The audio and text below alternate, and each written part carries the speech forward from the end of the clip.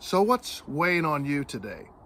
It's Monday. We start another week. There are a lot of uncertainties. There are things that we know we're going to face, pressures, responsibilities, health issues, relationships.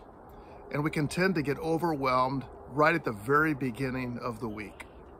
But I want to share with you one of the promises that I go back to again and again. It's found in 1 Peter chapter 5 and verse 7, where it says, casting all your care on him, because he cares for you.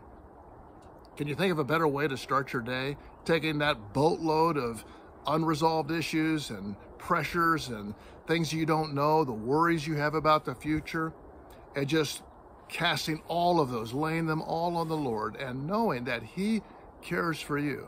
In fact, he cares for you more than anyone in the world. And so we start our day, we start our week, as we will this week, with all of those uncertainties, all those worries, all those unknowns, with the thing that we do know, that he cares for us and that we can take all of those cares and cast them on him. I find that I need that every Monday. I need that every morning. And I pray that that verse of scripture will be a help and give you hope this week. Take care.